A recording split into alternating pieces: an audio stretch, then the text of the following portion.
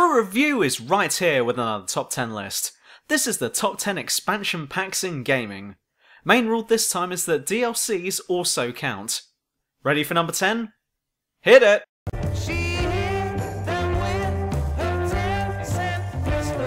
Red Dead Redemption Undead Nightmare. While I'm loath to put a zombie apocalypse game on any list, unless it's Left 4 Dead of course, I will admit that Undead Nightmare for Red Dead Redemption was pretty hilarious, especially John's reactions to seeing loads of zombies. I would count this as a parody of all other zombie games, just highlighting how ridiculous the whole setting is, and with hardly any of the characters taking it seriously. Also, Red Dead seems to be the last game you'd think of seeing a zombie setting added to.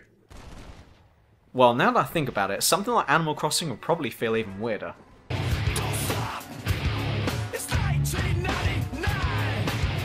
Dragon Age Origins Awakening. If you were like me and you loved Origins and wanted to see a sequel that wasn't crap, yes Dragon Age 2, I'm looking at you, then Awakening is right up your alley. Picking up soon after the end of the main game, the story throws you back into Ferelden where the Darkspawn have spawned once again, whilst being dark. It'll be up to you to import your last character, or make a new one, strengthen your party, go forth to complete quests, and make the bad guys cry like an anime fan on prom night. Sorry, I couldn't resist saying that.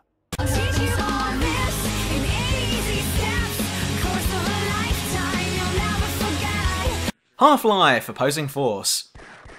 Though most would see Half-Life 2 as the first game's sequel, I'd go so far as to say that Opposing Force is the real sequel, seeing as it's set during and immediately after the events of the first game. This set a standard for future gaming expansions, as it quite literally expanded the original game, introducing more stuff from all categories, as well as expanding on the story itself. It's also quite cool to see things happen in this game, knowing that it was you who caused it during your playthrough of the main game. Lane Goodman. Mass Effect 2 Lair of the Shadow Broker. Considering that this is essentially a small distraction from the main game, I was actually really impressed with this entry. If you remember back to one of my very first videos, I said that I didn't think much of Liara as a character, and for the most part, that still stands. However, I will say that she had a pretty good character shift / development phase during this DLC. Having had enough with all of the Shadow Broker's shit, Liara is out to stop him for good, and Shepard can't say no to Poon, so he's / she's, whatever gender you went with, is along for the ride too. And there are several rides to be had, such as a car chase, fighting on spaceships, and several pretty decent boss fights too. This title is more focused on expanding the backstory, as well as a couple of the other characters, but it's also worth playing just for the gameplay too. Dishonored Brigmore Witches. I have to admit that I really liked vanilla Dishonored. Granted, its advertisement campaign didn't do it any favours, but throw all of that crap out the window and what's left is a really... how would I describe this game? Environmentally rich experience. This game has character and a lot going on behind the scenes that you're not necessarily seeing.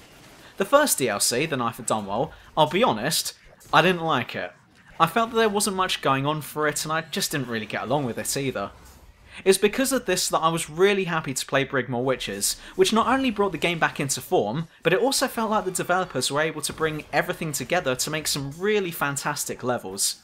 The combat and stealth were at their best, and the story was pretty good too, seeing another chapter played out from a different character. Just an impressive expansion pack all round.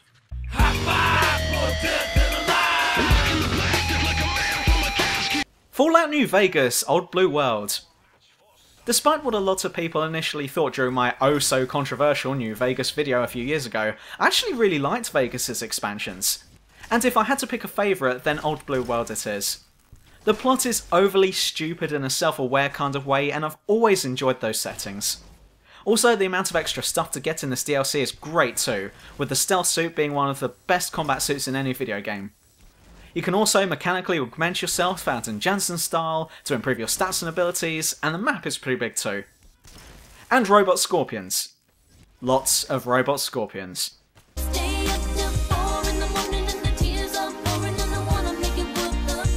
Shogun 2 Total War Fall of the Samurai.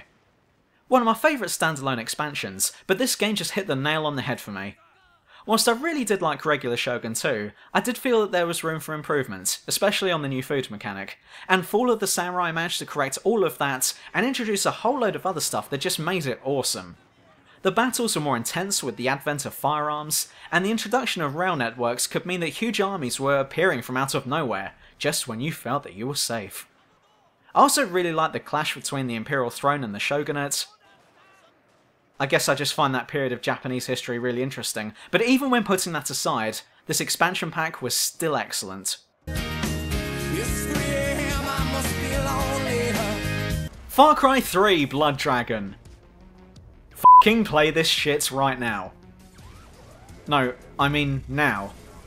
I'm just gonna sit here and wait for you to play it before continuing. Have they gone? Joke's on them, I'm gonna continue anyway. If you love stupid and cheesy 80s movies, especially ones that star Jean-Claude Van Damme, Arnold Schwarzenegger, Sylvester Stallone, etc, then you're gonna love this game. Imagine the apocalyptic future that Terminator 2 sets, but with loads more lasers, both sides kicking the shit out of each other, and dinosaurs running about the place. This is an 80s style sci-fi action film in video game form, so why haven't you played it yet? The Elder Scrolls IV: The Shivering Isles. Though some would argue that this expansion wasn't any good, I'd beg to disagree. Considering the amount of new content that it includes, a huge new map with loads of places to explore, loads more quests, unique and rare loot, I mean the place just feels different from Cyrodiil. It has its own character, and in some respects, it does feel like a completely different game. Adding and expanding tons on what is already there, giving you a totally new experience to enjoy and explore, rather than just tweaking the existing experience. It's been 1 week since you looked at me, cocked your head to the side and said I'm angry. Bioshock Infinite, Burial at Sea. Seriously, just wow. I mean, how do you follow up the smash hit that is Bioshock Infinite with something else that's also fit to fuck with your head? I really didn't think that the DLC episodes for Infinite were going to be able to hold a torch anywhere near the main game, but boy was I wrong. I don't want to spoil what happens, but all I'll say is, make sure you've played the first Bioshock game before playing this, because there's things about that game that you'll need to know before playing this. Bioshock Infinite set a very high standard for any future games in the series, but I honestly felt that the Burial at Sea episodes did that series justice too, and should be played by anyone who enjoys thought-provoking story-driven games. And we're out of time again, but if you... didn't really set myself up for a send-off line. Like and subscribe and whatever. See ya! Sometimes I think this life is killing me.